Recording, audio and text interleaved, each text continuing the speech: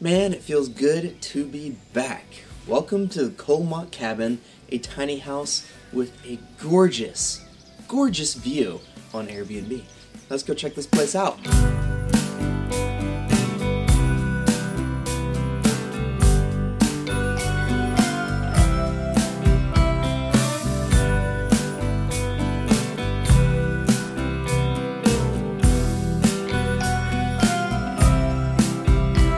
We are located in Coalmont, Tennessee, hence the name the Coalmont Cabin, and it is very private and peaceful here. You'll pull up on your property, it is gated, so it's totally private, and you drive down, and your property is surrounded by this lakefront water. It is 3 acres to explore and to roam around, and we're on a rounded section, so we are surrounded by water on 3 separate sides.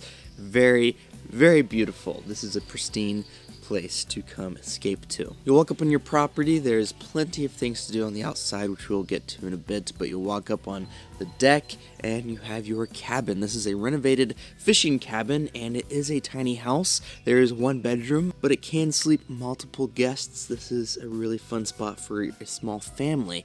We'll get to the inside in a second. The exterior is this beautiful black board and batten with the hand railing, the decking. I love what they did with the decking and how they added multiple different colors of wood and textures. It is awesome. This decking on the outside space is rather large. This first section has your outdoor dining area, and you can overlook this into the lake right in front of you.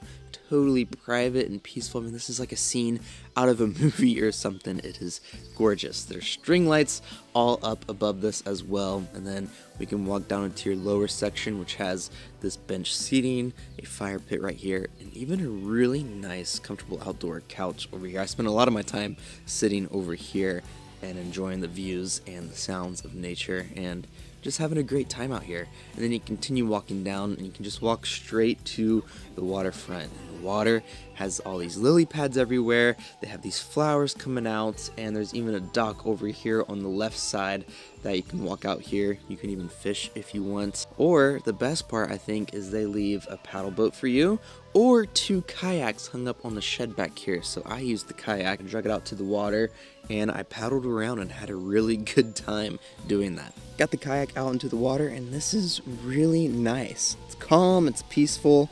There's the flowers everywhere and lily pads, and you just could not ask for a better experience at an Airbnb than this. Little known fact, I am scared of what's underneath the water, so I'm trying not to think about that, especially not knowing how deep it is. That is terrifying to me. But we'll keep enjoying our time. So once you're done having fun around the property, we can walk up. There's these 2 front sliding doors for the best views, and we can walk inside and check that out.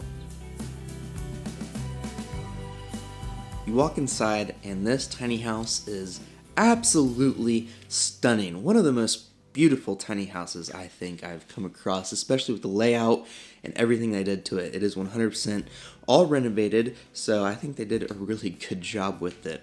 You walk in and this is your main area. On this left side is your living space, this right side is your kitchen, and there's even a loft above the kitchen. On this left side has a wood burning fireplace, which is really nice in the winter months. I didn't use it because it is June, so I didn't need to use it.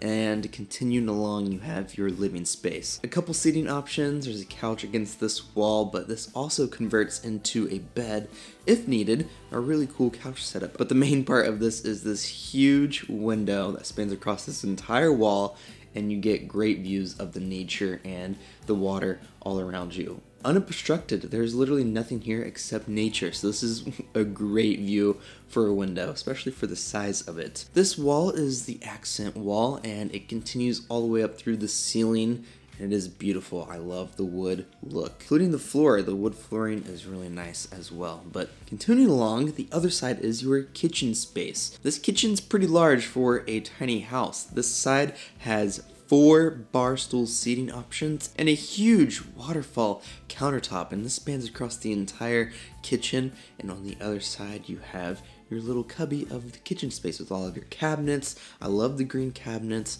It even has a dishwasher and a stove here for you, and a generous size refrigerator all here for you On this wall, a couple floating shelves with some coffee supplies. They provide everything you need, including creamer and sugar. Some places don't, so that is a bonus here. And even the ceiling, I love the exposed wood beam look of it, and they even hid the lights up inside of here, and it just all looks really good. On the countertop, you'll find this huge box labeled locals only. If you open it up, you have a variety of things to try out, which is incredible. You got moon pies, you got coffee, you got hot sauce, honey, and peanuts, and chocolate covered pretzels. If you want to try out some local stuff, this is here for you. Continuing along, to add more space for this tiny house, they added a loft.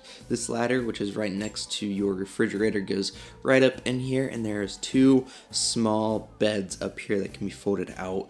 Definitely for the kids, and this is a fun spot for them. There's cubbies on this left side. This definitely blends in well with this living space. I think they did a great job with it.